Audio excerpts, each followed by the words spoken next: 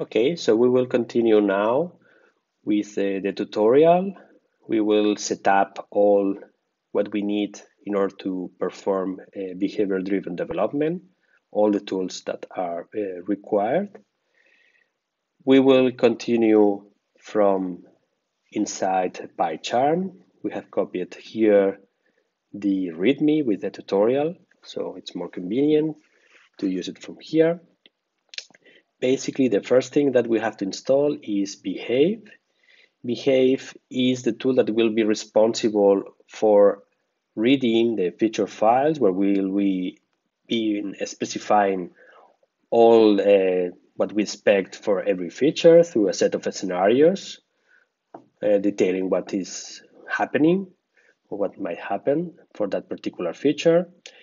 We will use a specific language that is called Jerkin in order to specify these scenarios, and Behave will be the tool responsible for interpreting these feature files and using them in order to perform the tests that will check that our application is behaving as expected.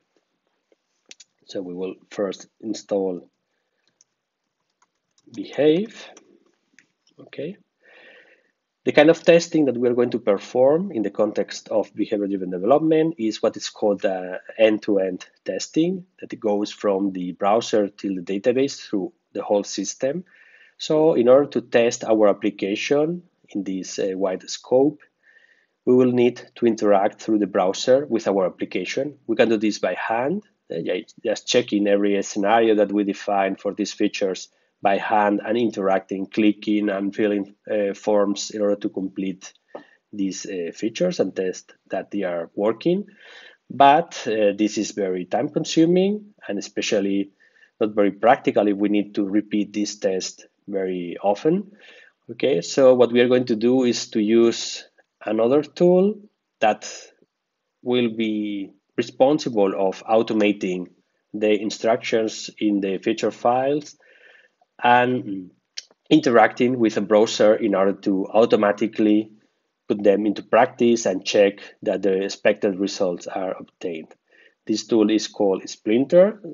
We will also install Splinter. And this tool will connect with the local browser that we have in our machine.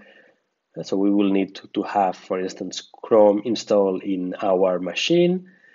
And in order to Splinter take control of the browser, we also will need, in the case of Chrome, the Chrome driver that you have here instructions about how to install it in different platforms.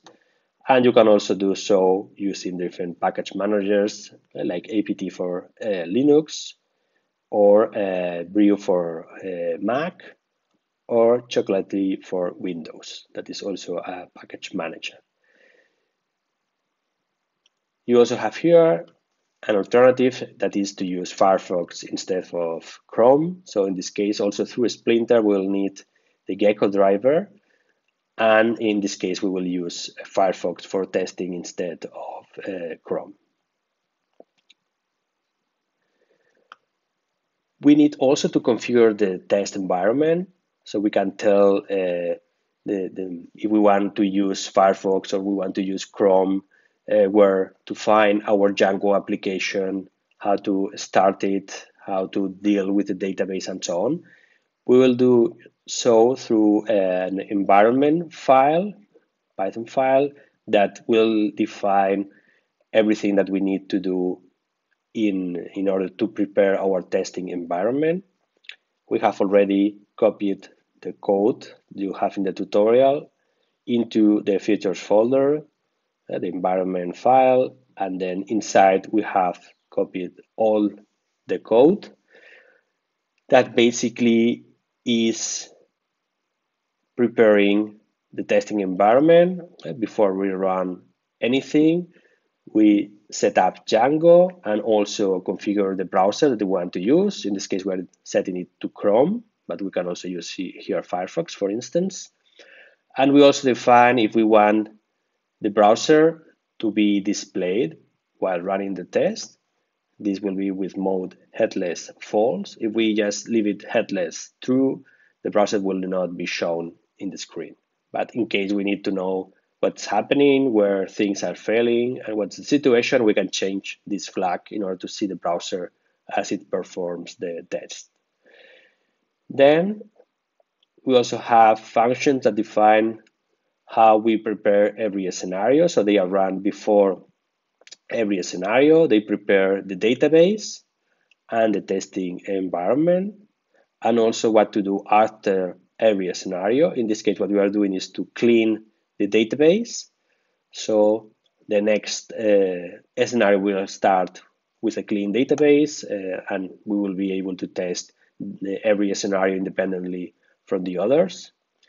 And we also have the after all function that is responsible for clearing the whole testing environment and removing the browser that we have used for testing.